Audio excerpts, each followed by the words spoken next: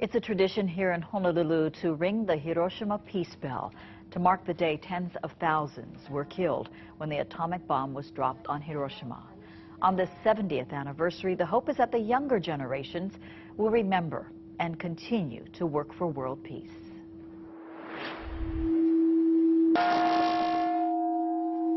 The Hiroshima Peace Bell sounded throughout Chinatown, each chime echoing peace for the world. The bell was a gift from the Hiroshima Prefecture to the people of Hawaii. It was placed next to the Izumo Taishaku mission in 1990, and the ceremony has been held there ever since.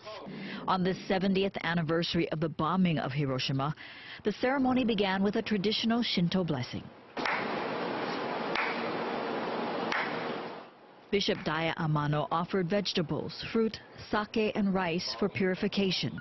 The message today, to never forget and to continue the quest for peace.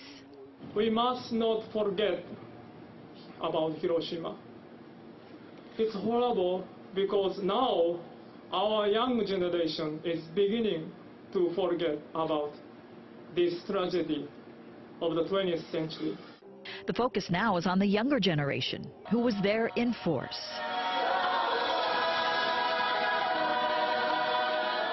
Including teens from the YMCA who are sharing their experience with teens from Hiroshima. They've talked about it a little on how they felt about what happened, and they were really sad about it, but they're good. We all get along now. They all rang the bell, from dignitaries down to the very youngest. Organizers say there is so much conflict going on in the world right now, it is up to this generation to continue to build bridges of friendship and peace.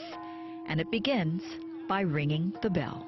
The youngsters will remember ringing the bell, and the bell means peace.